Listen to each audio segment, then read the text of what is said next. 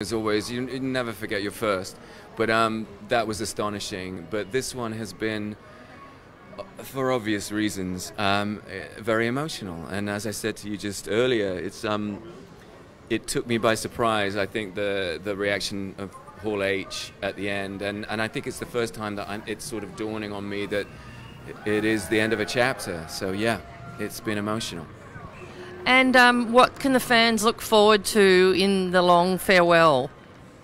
It's I think season 9 is the season that I always thought we would get to when I wrapped the pilot in Atlanta 9 years ago. It's a very powerful story about, you know, big pressures on the communities and ideologies and people fighting for quite a fragile piece, and also we get kick-ass action with horses, which was exciting to say the least, and I think 2 of my favorite episodes since the pilot.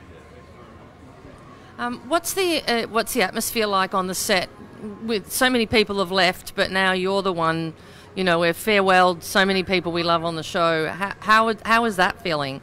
You know, the cast are magnificent, and they have been throughout, and it's so impressive the way that they've dealt with this, and they've not, you know, it's quite easy to sort of like just capitulate or cry, but they haven't. They've gone the opposite way, and they've all stepped up and become leaders in their own right, and they've always been amazing actors, and it's the best ensemble I've ever worked with. So that's taken care of. It's me that's the problem, you know. I'm trying to process this decision I made, and it's difficult, but it's also the right decision. Was it the best career advice you've ever received? The best career advice I've ever received was from when I directed, and it was a director who said, "If you don't know the answer, ask someone who does."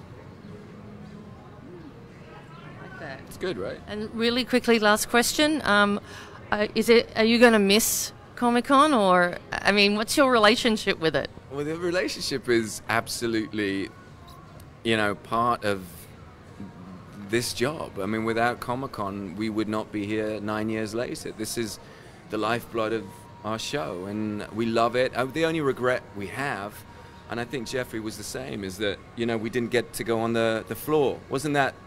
It sucked, and that was the only downside, because that was, for me, and I think for the rest of the gang, was always the fun bit as well. When we met fans, of course, but it wasn't the same this year, and it has become more and more. We've noticed it in the 9 years that we've been here. It's become more corporate, and I like, you know, the first time I came here, I just thought it felt a little grungier, a little edgier, and a bit more.